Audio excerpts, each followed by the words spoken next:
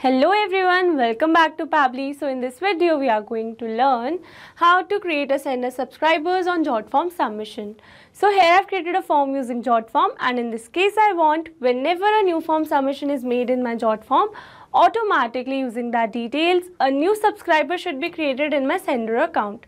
So to automate this process, we will use an automation software named as Pabbly Connect, in which we need to connect a trigger and an action. So in this process, our trigger application will be Jotform and our action application will be sender. So to learn this process step by step, let me take you to my screen. Welcome to my screen. So in this video, we are going to learn how to create a new sender subscriber on Jotform submission.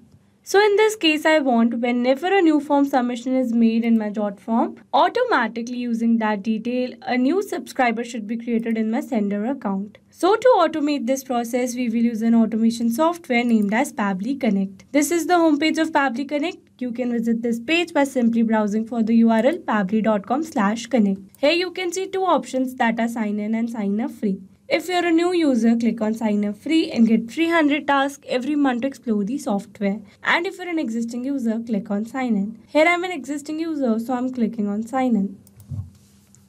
After signing in, you can see all Pabbly apps window where you can see all the applications of Pabbly. Here to integrate my applications, I'm going to use Pabbly Connect. This is the dashboard of Pabbly Connect. Here you can see a create workflow button on the top right corner. Here to create a new workflow, I'm going to click on this button.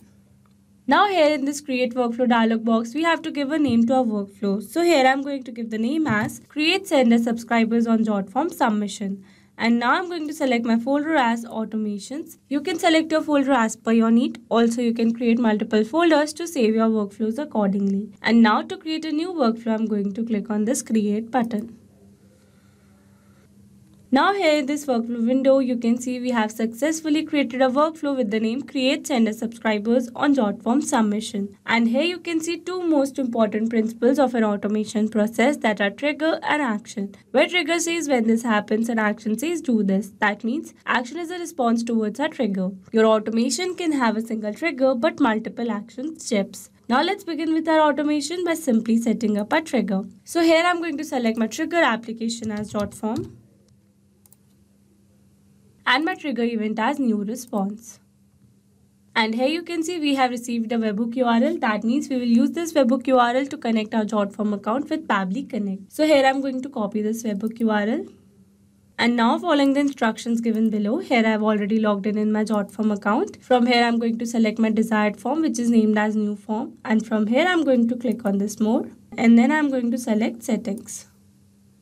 Now here under form settings, I'm going to select integrations.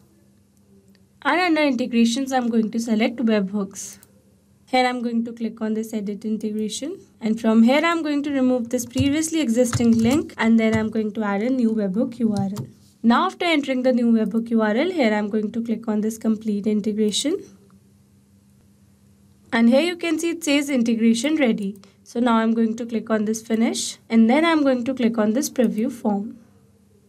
And here you can see the form which I have created, which has some fields such as name, email and phone number. So now moving back to Pabbly window.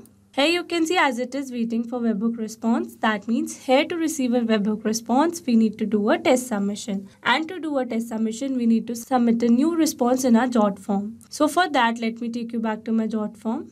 Here I'm going to enter a dummy data and do a test submission. So for the first name, here I'm going to enter the name as dummy, last name as user, email as dummy123@pabblytunes.com, and a random phone number for country code +91 for phone number.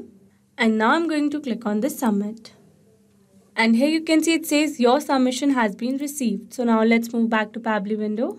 And here you can see we have successfully captured a response where we have received the phone number, email, last name, first name and other details. So with this, we have successfully set up our trigger. Now let's move to action step. Here I'm going to select my action application as sender and my action event as create a subscriber. And now to connect my sender account with Pabbly Connect, here I'm going to click on this connect. Here to build a new connection, I'm going to click on add new connection. If your sender account is already connected with Pabbly Connect, then you can click on select existing connection. And now here to build a new connection, it is asking me to give a name to my connection. So here I'm going to give the name as Jotform submission. And now it is asking for token. So here in the instructions it says enter the access token to get token, log into sender and go to settings and then API access token. So here I've already logged in my sender account. From here I'm going to click on the settings. And now under settings I'm going to select API access token. Here I'm going to click on this create API token. And here it is asking for how long token will be valid. So here for the validity I'm going to select 1 day because here I'm doing a test record, but you can select the validity as per your need. And now I'm going to click on this create. And here you can see we have successfully created a API access token. So here I'm going to click on this copy token. Moving back to Pabbly window, here I'm going to paste the token. So here after entering the details, I'm going to click on the save. And here you can see we are successfully connected. So now moving forward, here it is asking for email, first name, last name, phone number and other details. So here instead of entering data manually, here I will map the data. Mapping data means insert data from previous step. That means here I will map the data from the response I have received in my Jotform. Mapping makes our text dynamic so that whenever a new response is captured in a Jotform, automatically this previously existing details will be updated with the new one. So here I am going to map the email. Here I am going to map the first name. Here I am going to map the last name. Moving forward, and here I am going to map the phone number. First area code and then phone number.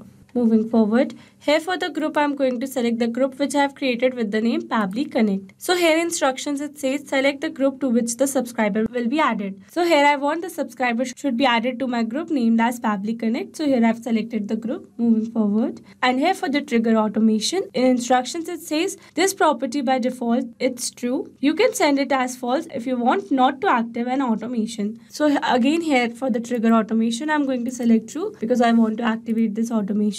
And now after entering all the details, I'm going to click on save and send test request.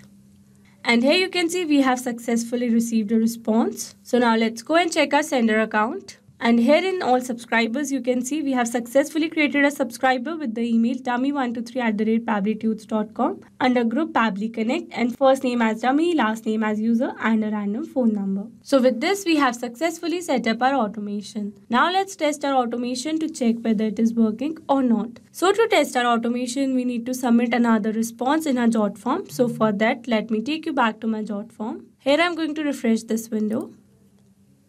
And here I'm going to enter another dummy data and do a test submission. So here for the first name, I'm going to enter the name as test, last name as lead, email as test123@pabblytunes.com.